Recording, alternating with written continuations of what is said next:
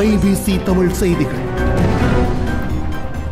ஜனநாயகத்தை மதிக்கும் தலைவர் என்ற வகையில் செயற்பட்டு அலரி மாளிகை அரசாங்கத்திடம் கையளிக்க முன்னாள் பிரதமர் ரணில் விக்ரமசிங்க நடவடிக்கை எடுக்க வேண்டும் என துறவிகள் குரல் அமைப்பு கோரிக்கை விடுத்துள்ளது. அறிக்கை ஒன்றை வெளியிட்டுள்ள துறவிகள் குரல் அமைப்பின் தலைவர் முகுரு தொடுவே ஆனந்த தேரர் அலரி மாளிகையின் கௌரவத்திற்கு சேதத்தை ஏற்படுத்தாது அந்த உத்தியோகபூர்வ இல்லத்தை அரசாங்கத்திடம் கையளிக்க நடவடிக்கை எடுக்குமாறு முன்னாள் பிரதமரிடம் கோரிக்கை விடுப்பதாக கூறினார்.